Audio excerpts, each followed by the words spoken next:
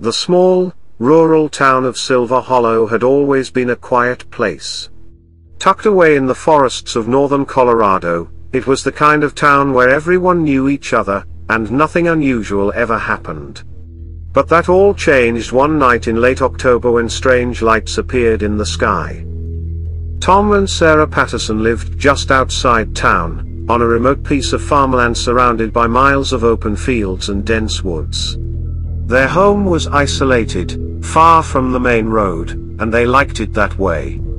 It was peaceful, a perfect place to raise their son, Matt, who had just turned 8. That particular evening had started out like any other. Sarah was in the kitchen, cleaning up after dinner, while Tom sat in the living room, watching TV. Matt was in his room, drawing spaceships in his sketchbook, his latest obsession after watching a documentary about UFOs on TV. It was just after 9 p.m. when it happened. Sarah was wiping down the counters when the kitchen lights flickered. At first, she didn't think much of it, the house was old, and the power occasionally sputtered. But then she noticed a strange glow outside, faint at first but growing brighter. "Tom," she called, walking to the living room window. "Come look at this?" Tom sighed, reluctantly pulling himself off the couch. He approached the window, squinting out into the darkness. "What is it?" he asked, but as soon as he saw the light, his breath caught in his throat. Outside, in the field behind their house, an eerie, glowing light hovered above the ground. It wasn't the headlights of a car or the beam of a flashlight. This light was soft, almost otherworldly, and it seemed to pulse in rhythm, casting long shadows across the yard. "What the hell?" Tom muttered, reaching for the front door. "Wait," Sarah grabbed his arm, her voice trembling. "Don't go out there." But Tom pulled away, stepping out onto the porch. The cool night air hit him, and the sound of crickets filled the air, but the light remained, silent, motionless, hovering in the distance. "Matt," Sarah called, her voice shaking. "Stay in your room, okay?" Tom stepped off the porch and walked toward the light, his heart racing. The closer he got, the more unsettling it became. The light wasn't coming from the ground, it was coming from above. He looked up, and his heart nearly stopped. Hovering silently above the field was a massive, disc-shaped object. It was unlike anything he had ever seen, smooth, metallic, with a glowing underbelly that illuminated the ground beneath it. It made no noise, but the air around it seemed to hum with energy. "Sarah!" Tom shouted, backing away. "Get Matt!" But before he could take another step, the light intensified, bathing him in its glow. His vision blurred, and a strange sensation washed over him, like a wave of dizziness and nausea. He stumbled, disoriented, and then, without warning, the light shot upward into the sky, disappearing into the night. Tom collapsed onto the ground, gasping for breath. The field was dark and silent again, as if the strange object had never been there. Sarah rushed to his side, her face pale with fear. "Tom! Are you okay?" Tom struggled to his feet, his body trembling. I don't know. What the hell was that?" Sarah shook her head, tears in her eyes. "We need to call someone. The police, or..." A scream cut through the air, sharp and terrified. "Matt!" Sarah bolted toward the house, her heart pounding. She raced down the hallway, throwing open the door to Matt's room. But Matt was gone. The police arrived within an hour, their flashing lights illuminating the Pattersons' farmhouse. Deputies combed the property, searching the woods and fields for any sign of Matt, but it was as if the boy had vanished into thin air. Tom and Sarah were frantic, their minds racing with the horror of the situation. They had called everyone they knew, but no one had seen Matt. The local sheriff, A gruff man named Sheriff O'Malley tried to keep them calm, but there was little he could do. A missing child was every parent's nightmare, and Matt had disappeared without a trace. "You're sure there's no sign of him?" O'Malley asked, his expression grave as he stood on the front porch with Tom and Sarah. "We searched everywhere," Tom said, his voice shaking. "The field, the woods, the entire house. It's like he just disappeared." O'Malley nodded, glancing at the deputies who were still combing the area with flashlights. "And you said you saw some kind of light? A UFO?" Tom rubbed his face, feeling the weight of disbelief in O'Malley's voice. "I know how it sounds, Sheriff, but I'm telling you the truth. There was something out there. It was hovering over the field, and then it took off. And now Matt is gone." O'Malley sighed, shaking his head. "We'll keep looking. Maybe he wandered off into the woods. It's possible he got scared and ran. We'll find him." But as the hours dragged on, there was still no sign of Matt. By dawn, the search had grown larger. Volunteers from the town joined the effort, forming search parties that spread out into the surrounding forests and fields. Drones were flown overhead, searching the vast landscape for any sign of the boy, but the only thing anyone found was an eerie silence. Sarah sat on the porch, numb with fear and exhaustion. Her mind kept replaying the events of the night before, the strange lights, the object in the sky, the way Matt's room had been empty, his bed neatly made as if he had never even been there. What if it wasn't just a dream? She whispered to herself, her thoughts drifting back to the stories she had heard growing up, stories about strange lights in the sky, about people disappearing and never being found. Tom, pacing restlessly nearby, looked over at her. "What did you say?" She glanced up at him, her eyes filled with tears. "What if it wasn't just a dream, Tom? What if those lights? What if they took him?" Tom's jaw tightened, and he shook his head. "We can't think like that. We'll find him. We have to." But as the sun climbed higher in the sky, casting long shadows over the field where the lights had hovered, the reality of the situation began to sink in. Matt was gone. And no one could explain how or why. 3 days passed, and still, there was no sign of Matt. The search had expanded, drawing in state police and specialized search and rescue teams, but the boy remained missing. Tom and Sarah were beside themselves with grief, clinging to the hope that their son would be found, but as the days dragged on, hope began to fade. Then, on the fourth night, something changed. It was just past midnight when Tom and Sarah were startled awake by a strange noise, a faint humming sound, barely audible, but unmistakable. They both sat up in bed, exchanging worried glances. "Do you hear that?" Sarah whispered, her heart racing. Tom nodded, his body tense. "It's the same sound from the night Matt disappeared." Without thinking, they both jumped out of bed and ran to the front porch, where the humming grew louder. The sky was clear, the stars shining brightly overhead, but there, hovering above the field once more, was the same eerie light they had seen 4 nights earlier. "It's back," Tom muttered, his voice filled with dread. Suddenly, the light shifted, moving closer to the house, and then, just as quickly as it had appeared, it vanished, leaving the night silent once again. For a moment, neither of them moved. They just stood there, staring out into the dark field, their hearts pounding in their chests. Then, they heard a sound, a faint rustling, coming from the edge of the woods near the field. "Did you hear that?" Sarah asked, her voice trembling.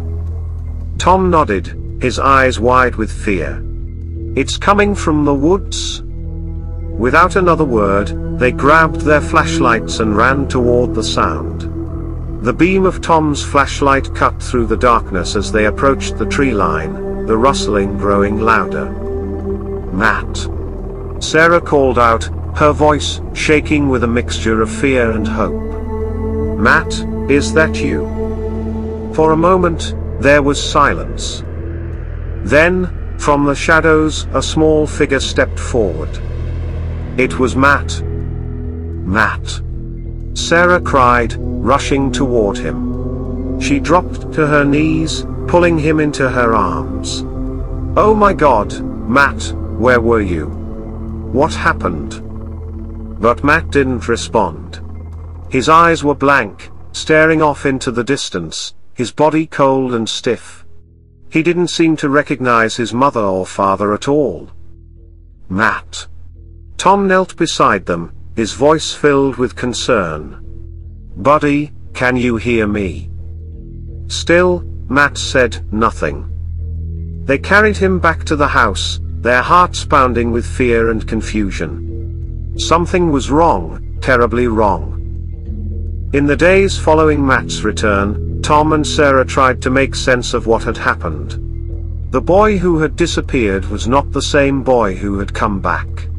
Matt was distant, unresponsive, and his once vibrant personality had been replaced by a cold, emotionless demeanor.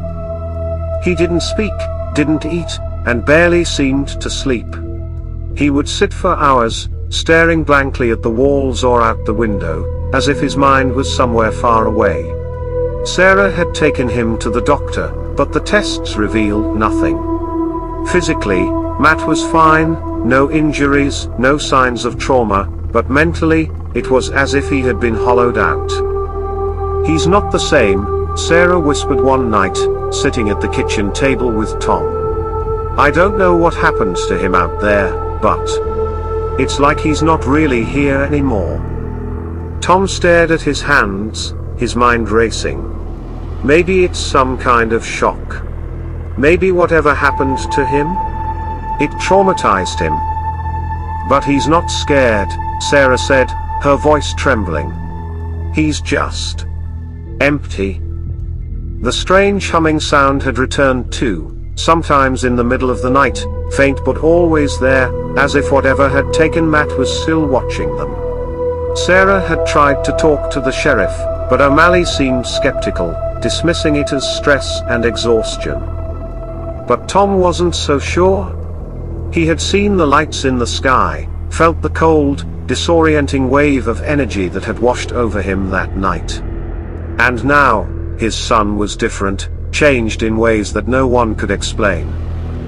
That night, after Sarah had gone to bed, Tom sat in the living room, watching over Matt, who was sitting silently in the corner. His flashlight was on the table, and the front door was locked, but he couldn't shake the feeling that something was wrong. Suddenly, Matt moved. It was a small, almost imperceptible motion, but Tom saw it. The boy, who had been sitting still for hours, slowly turned his head toward the window, his eyes wide and unblinking. "Matt?" Tom asked, his voice low. Matt didn't respond. Instead, he stood up, his movements stiff and unnatural, like a puppet being controlled by invisible strings. He walked to the window and placed his hand against the glass, staring out into the night. Tom's heart raced. "Matt, what are you doing?" Slowly, Matt turned to face his father, his expression blank, his eyes dark and empty. And then, for the first time since he had returned, Matt spoke. "They're coming." Tom froze, his breath catching in his throat. The words sent a chill down his spine, and for a moment, the room seemed to grow colder. "Who's coming, Matt?" Tom asked, his voice barely above a whisper. Matt didn't answer. Instead, he turned back to the window, his hand still pressed against the glass. Outside, the night was silent, the stars twinkling overhead. Tom stood up, his heart pounding in his chest. He walked over to his son, placing a hand on his shoulder. "Matt, talk to me. Who's coming? Without warning, the lights flickered, and that familiar humming sound filled the air, louder this time. Tom's blood ran cold as he looked out the window. There, hovering above the field, were the lights. Sarah! Tom shouted, backing away from the window. Sarah, wake up! Sarah came running down the stairs, her face pale with fear. What's happening? They're back, Tom said, grabbing her arm. The lights, they're back. Outside, the glowing lights hovered in the sky, pulsing with an unnatural energy. The air around the house seemed to vibrate, and the hum grew louder, almost deafening.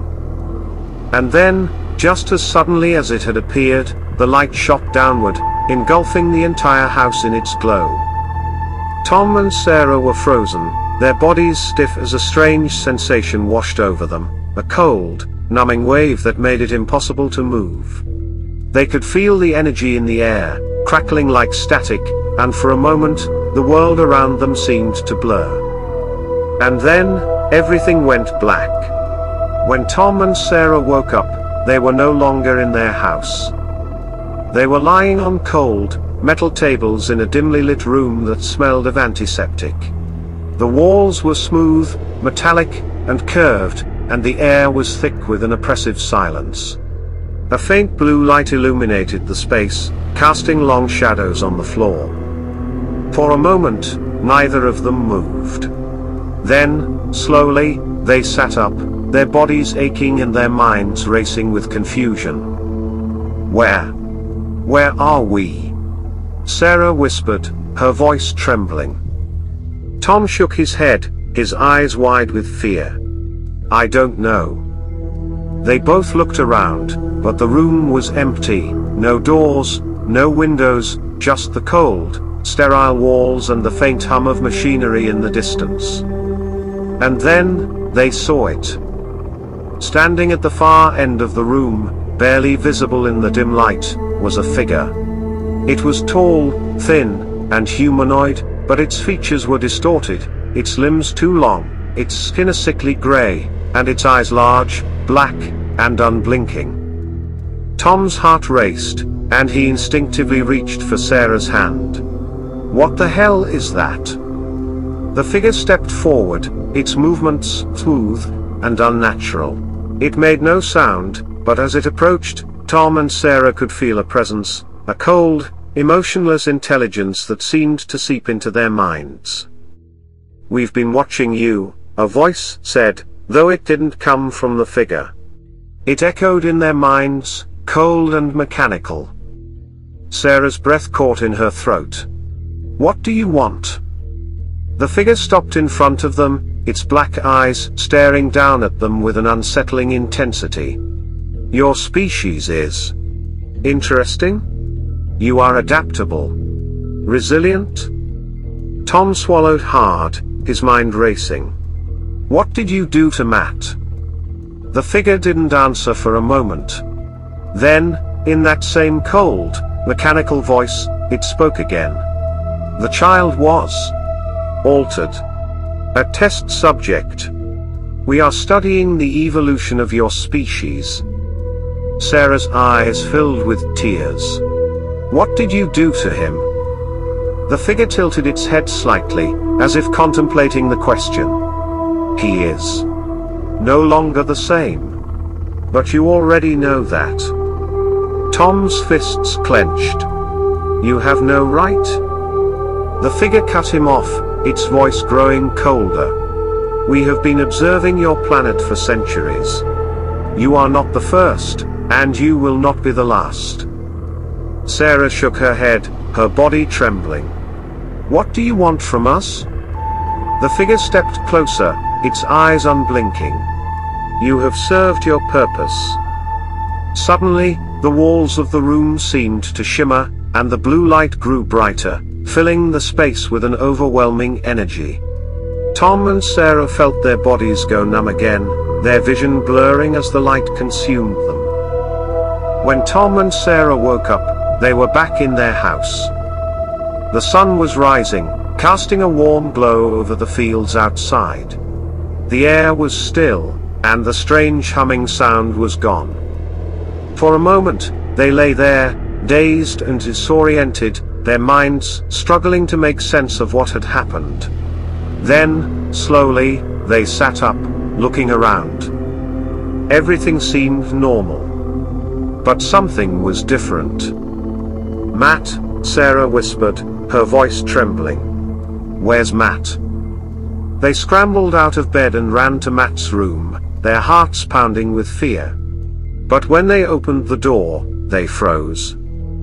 Matt was lying in his bed, sound asleep, his breathing steady and calm. Tom and Sarah exchanged a glance, their minds racing. Had it all been a dream? Had they imagined everything? But as they stood there, watching their son, they noticed something strange. Matt's skin was pale, paler than it had ever been. His breathing was slow, almost mechanical, and his eyes, though closed, seemed to twitch slightly, as if he were dreaming of something far away. Tom's heart sank. He's not the same. Sarah nodded, tears streaming down her face.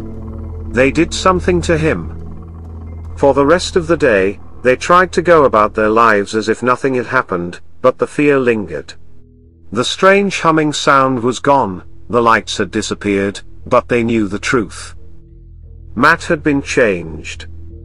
And deep down, they knew that the visitors would return. Because once you've been taken, they never truly leave. And neither do the memories.